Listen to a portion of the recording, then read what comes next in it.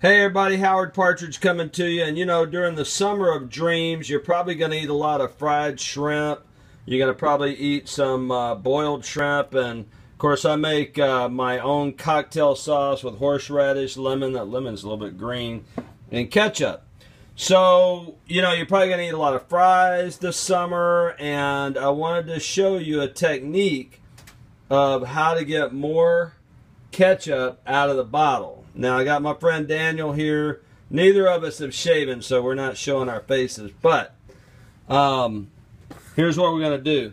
He's going to use his technique, which is probably like most of you guys. We've got 2 bottles of Heinz ketchup, exactly the same, brand new, room temperature. Go ahead and take the top off of yours. Okay, and he's got 2 hands to work with. I only have 1. And Daniel, what is your technique?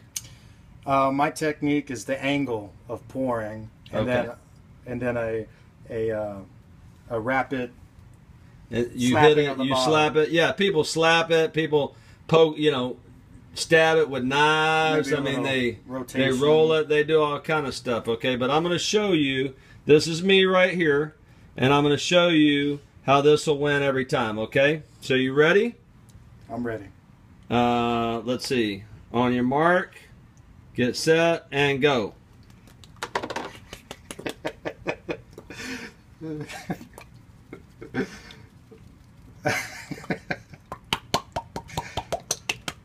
Done. Look at that. He's still trying to get it out of there. Look at him. Still trying to get it out of there.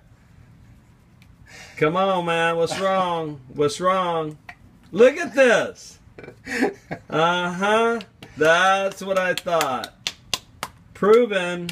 Proven, proven, proven. Done-ish. Uh-huh. Alright, so let me show you guys the technique, okay? There's a little 57 on there. Heinz 57 doesn't even know this. I mean, I saw their commercial and they got all that business going on, okay? But here's the secret.